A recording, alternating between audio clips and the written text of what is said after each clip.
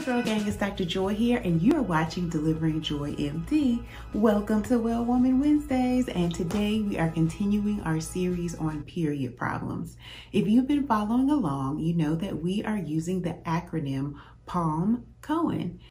And today we're on the O in our PALM-COHEN sequence. So we'll be talking about ovulatory dysfunction. Make sure you keep watching for more details.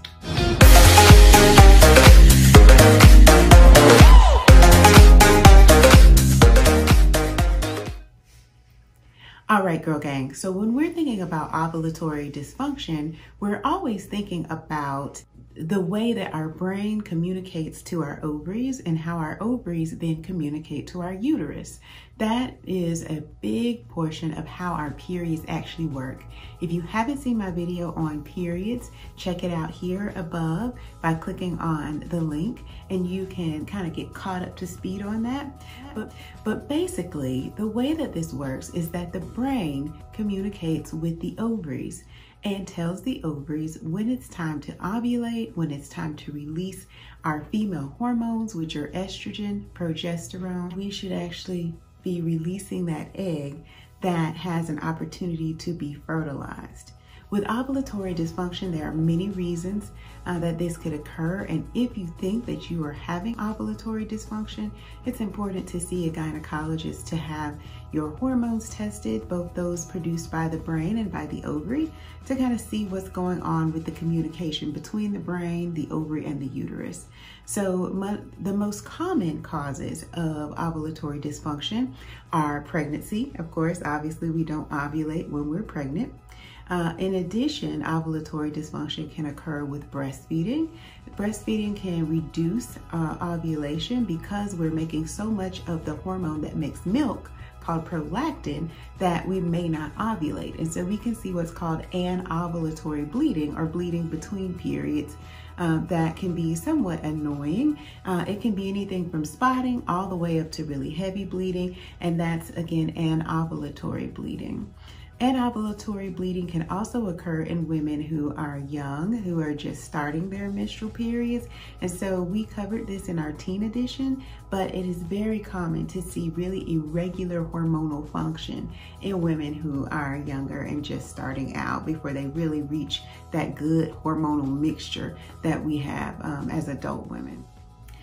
Ovulatory dysfunction can also occur in polycystic ovarian syndrome, and that is probably the most common cause of ovulatory dysfunction in the United States. Polycystic ovarian syndrome is a condition where the ovaries form multiple small cysts, and inside of these cysts are immature eggs. And every month when we normally ovulate, one of these cysts would become what's called a dominant follicle. The dominant follicle is the cyst that's going to actually rupture and release the egg. In polycystic ovarian syndrome, there is a failure to form this dominant follicle, and so we end up with all of these tiny cysts that are making estrogen, which causes the lining of the uterus to keep growing and growing and growing until finally there's usually a heavy bleed that occurs maybe every 2 to 3 or even up to 6 months at a time. So with ovulatory dysfunction, we see very irregular periods. So we may see bleeding in between periods. We may see long gaps in between periods, like say 3, 6, or even 12 months that can occur. And then we'll see a heavy bleed as the uterine lining sheds off.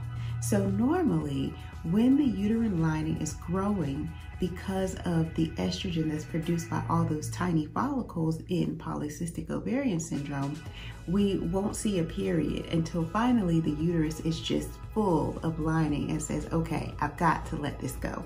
And so once that happens, we'll see a really heavy bleed, and usually a bleed that's lasting longer than 7 days, which is the normal length of a period.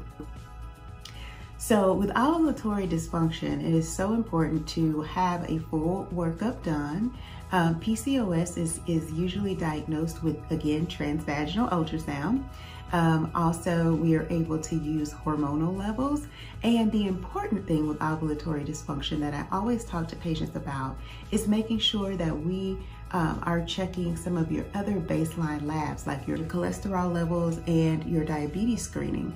Whenever there is ovulatory dysfunction, especially due to polycystic ovarian syndrome, we can certainly see borderline diabetes, as well as high cholesterol, and even sometimes high blood pressure, which is a condition that we refer to as metabolic syndrome.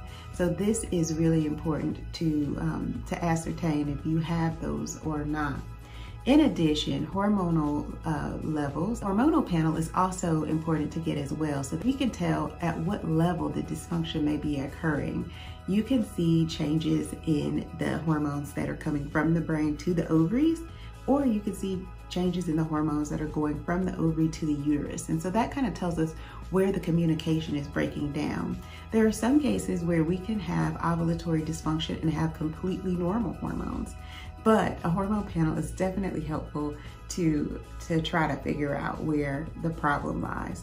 Ovulatory dysfunction can also occur with extreme weight loss, with extreme stress. Also, if you are doing really extreme workouts or exercise, like training for a triathlon, all of these things can cause ovulatory dysfunction, but those causes are usually transient, meaning that once the stress or once the heavy exercise stops, or once you have regained a certain amount of weight, that your ovarian function will come back to normal and you'll have normal ovulation. Hope today's video was helpful for you. If you have questions, comments, or ideas about things that you want me to talk about during this period problem series, post them in the comment section below. If you found this video useful, give me a thumbs up and make sure that you subscribe so that you don't miss a single episode.